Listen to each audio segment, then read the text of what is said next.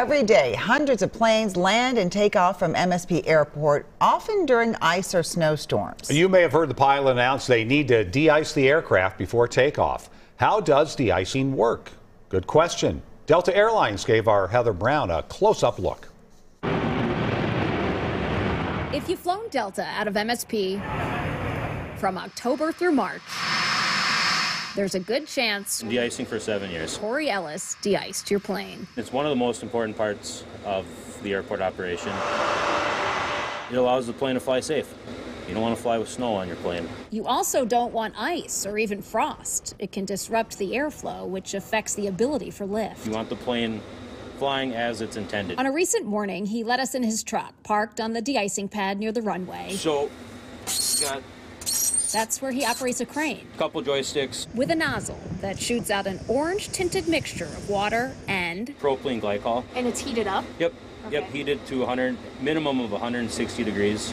It melts a lot faster, it slides off. They start at the nose, end at the tail. Corey says, think of it like a car wash. The first step It can take as few as 2 to 3 minutes. is the wash. And then if there's snow falling, we apply type 4.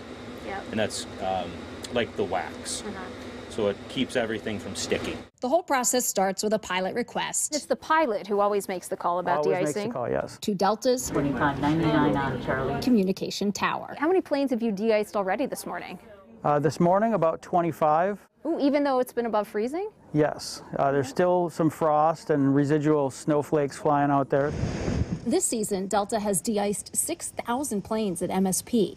The crews here are so good at it that they train and help out at other airports. We've been doing it for decades, and over time we've perfected the process, and our trainers, they've got this down cold, no pun intended. So the next time you look out from your window seat, look for Corey and his team. It's the people, and then knowing that everybody on that plane is going to be safe, it's going to get where they're going. Heather Brown. And you get to drive around pretty cool machines.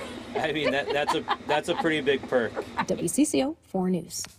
On a frosty day, Delta crews use about 2,000 gallons of glycol, but on a snowy day, they can average 40 to 50,000 gallons. The airport runs a program to collect the chemicals and recycle them into things like antifreeze.